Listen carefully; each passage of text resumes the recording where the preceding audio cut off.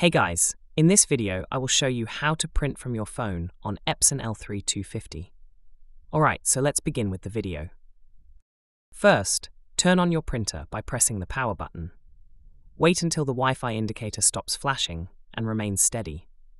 Once the light is stable, press the Wi-Fi button on the printer to enable Wi-Fi Direct.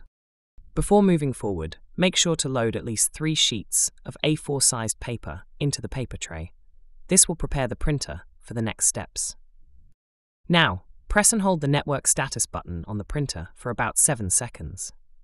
The printer will start printing a network status report. This document will include important Wi-Fi Direct details, such as the SSID and password. Keep this sheet handy as you'll need it soon.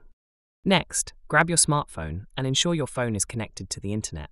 Then, open the App Store on iOS or Play Store on Android.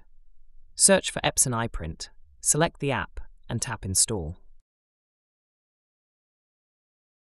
Once the app is installed, go to your phone's Wi-Fi settings.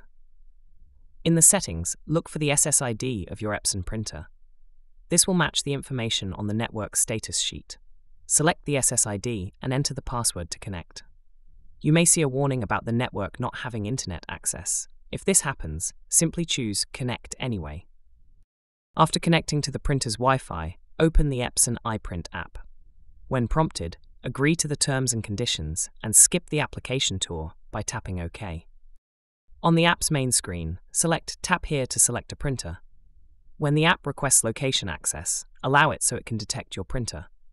Once the Epson L3250 appears in the list, tap to select it. Confirm your choice by selecting Keep using Epson iPrint. You're now ready to print wirelessly from your phone. And that's it. You've successfully connected your smartphone to the Epson L3250. So that's basically how you can print from your phone on Epson L3250. So that's all for this video. Consider subscribing if you find it helpful, and I'll catch you in the next one. Thanks.